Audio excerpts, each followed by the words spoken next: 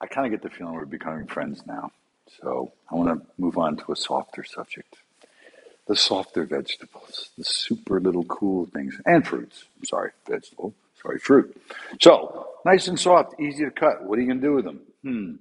I want to make an apple pie with my Honeycrisp and my Granny Smith and my aromas and all my other things, whatever you want to put in there. What am I going to cut it with? Ooh, look at so many choices. Well, I'm going to use a combination of my tiny knife, right? My little babies. Okay, so this one's a little longer, so it cuts through the apple, all right? So straight through the middle. There she rolls. Cut it again. Now we got quarters. And notice I'm holding it. Now I'm not holding the like I hold a bigger knife, but I still hold my fingers on both sides so that I have control of the pull. Now, I'll wipe that off. I'm going to go for my smaller knife. Why? Because I want to show you how much control you have with this tiny little paring knife.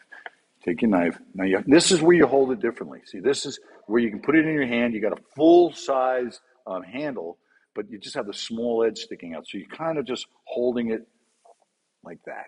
All right, does that make sense? I think so. All right, now cutting through with the tip of it, just with a little bit. See, I'm sliding a little bit just to get it to cut through. So now you haven't. It's super easy to core a apple. If you know the old skit with Jackie Gleason, does it core a apple? Yes, it does. You just push through it, go around, and it's just and out. So I could do this all day long. All right, get rid of the core, middle, seeds, the arsenic, everything that's in those seeds, whatever, who knows. All right, so now you want to cut these into whatever shapes you want. I'm opting to leave the skin on there. You know what? I just want to eat it. A delicious apple. You can slice it, you can dice it, you can do whatever you want. Okay, zucchini, another soft product to work with. What do I want to work with? This knife. Why? Because it has little grommets in there. This has a tendency to stick. Cut the tip off, cut the bottom off, put them off to the side, put them into manageable sizes like that.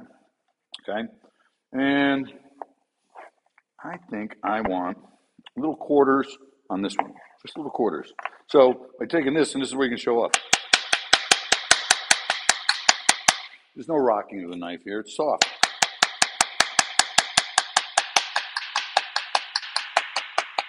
Now you got chips, little chippies, all right? All right, so here, maybe I want half moons, maybe I want thicker pieces.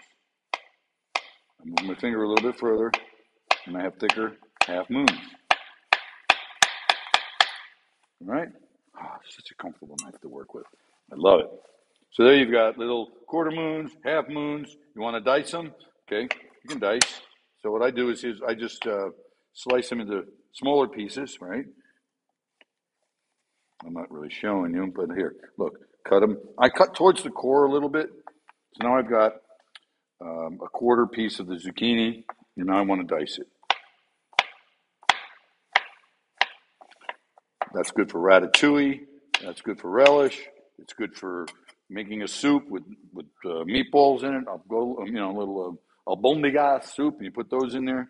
Now you've got yourself a combination of the flat Japanese-shaped slicer, cutting knife, small paring knife, and a slightly larger one just to get through the apple in the first place.